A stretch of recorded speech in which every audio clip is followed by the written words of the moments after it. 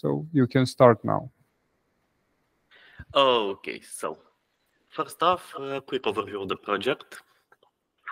We're developing a smart contract test suite that can be used as a benchmark to test smart contracts analyzers. We're using Solidity to develop these smart contracts. And we think that this would be of great help because currently there are no standards in testing these tools.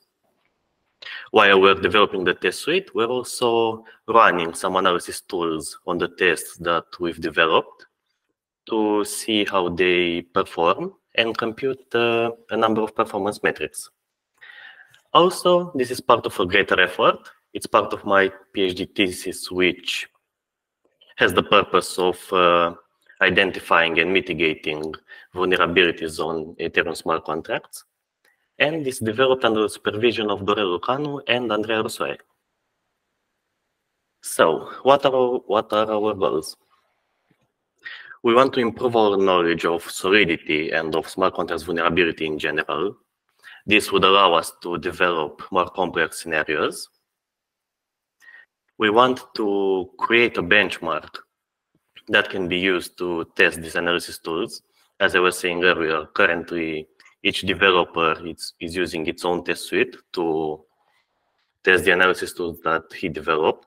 And some test suites tend to target one single vulnerability, like reentrancy, while ignoring other issues that maybe aren't as important, but they're still pretty important. And our last goal is to gather useful information about why these tools aren't able to detect certain issues or why they detect them when they aren't really there. That's why we really love open source tools. Currently, we're really looking into Slither and seeing how it works behind the scenes. Okay, so how we approach this?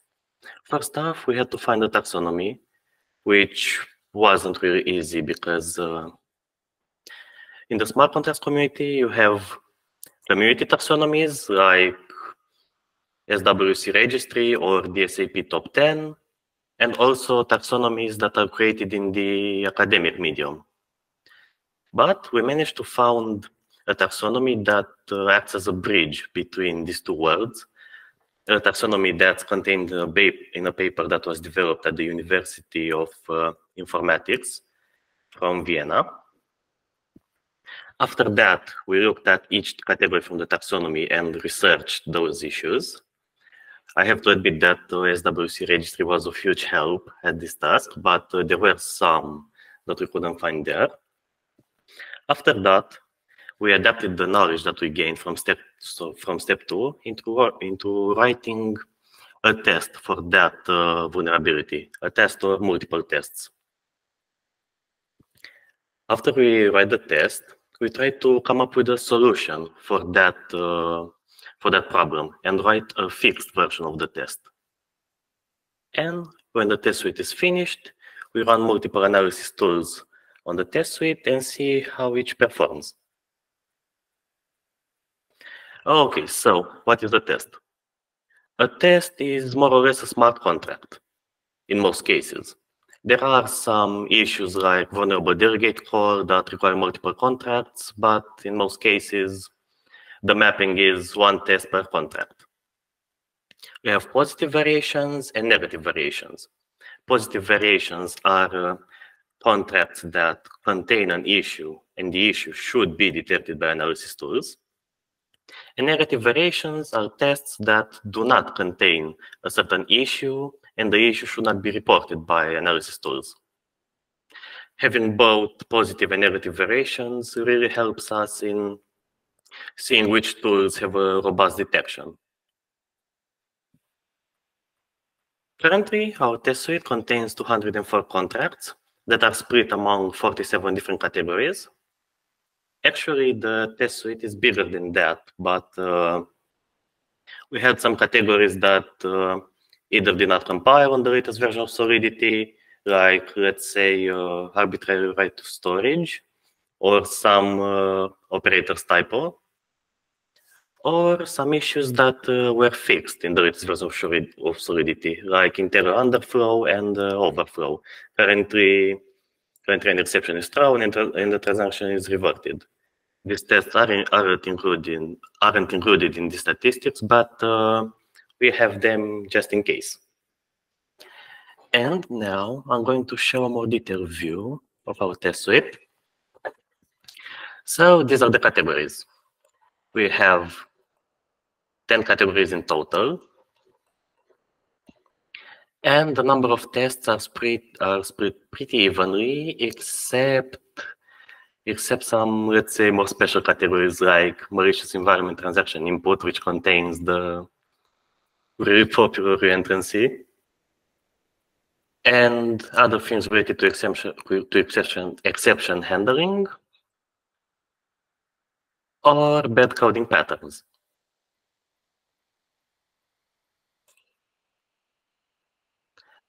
Okay. So what were the challenges in developing this test suite? First off, deciding which taxonomy to use wasn't easy,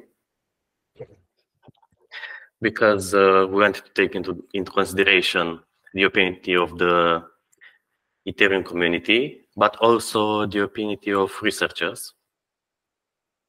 After that, we had to think of credible ways to exemplify those vulnerabilities, because we're not writing a DApp for each vulnerability, but we're trying to give them a little bit of context. And the reverse case is also true. We had to isolate vulnerabilities from way larger contracts into small contracts that are easier to read. After that, we had to decide which scenarios can really be classified as vulnerabilities, because in this area, there's a lot of contradiction. For example, some people say use send and transfer because they're good, they prevent reentrancy, they're safe. While other people say don't use send and transfer because they have a constant guess amount, and if the network gets updated, your contract might not work anymore. So yeah, we really had to make decisions like that. And we also had to decide which vulnerabilities can be reasonably detected by a tool, because there are some issues like logic errors that can only be seen by the human eye, and we shouldn't expect a tool to be able to detect that. And there are also some cases where we're not expecting the tool to signal the issue with a 100% confidence, but more issue a warning, like you might want to double check this. For example, when using arrays, if the array index might go out of bounds, we're not expecting the tool to know for certain when it will go out of bounds. But we wish that it would say something like, okay, so you're using an array here, you might want to double check it. Okay. We already tested some tools, and here they are. We included Slither, Solhind, Mithril, and the static analysis plugin from Remix, along with the Solidity compiler. For a tool to qualify for our study, it had to fulfill two main criteria: to work on the latest version of Solidity, which wasn't easy, and if it's open source, even better, or at least free to use. Also, we're aware of the fact that Remix has multiple integrations, even with tools such as Slither and Solhind, but we only considered their proprietary static analysis plugin for this study. Also, we chose to include the compiler because we're surprised by the fact that it actually has some good detections. It really does. And now for the results. We included 5 metrics in this slide. First off, the detection rate. How many how many positive variations were identified from the total number of positive variations,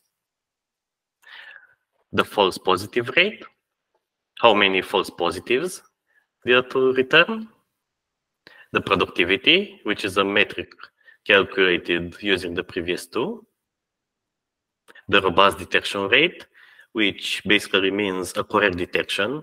If the issue is there, it should be signaled. If the issue is not there, it should not be signaled. And a metric that I find quite interesting, the uniques, which means that a certain issue was detected by one tool and one tool only. And even if we added more tests since we compiled these results and we want to add more tools to our study, we can already observe some pretty interesting things, I'd say. Overall, Slither seems to be the best tool. It has a pretty high detection rate and productivity, but it also has the highest false positive rate out of all the tools. The static analysis plugin from Remix also did pretty good, but we have to acknowledge something. The compiler for Solidity had a 0% false positive rate. So basically, it did not signal many issues, but when it did, those issues were really there. Okay. So we already have a pretty big test suite. We wish to make it even bigger in the future. We developed it based off a verified taxonomy. We already compiled some preliminary results using state-of-the-art tools. And in the future, we want to increase the size of our study, to add more tests, to include more tools, and to consider more metrics for those tools.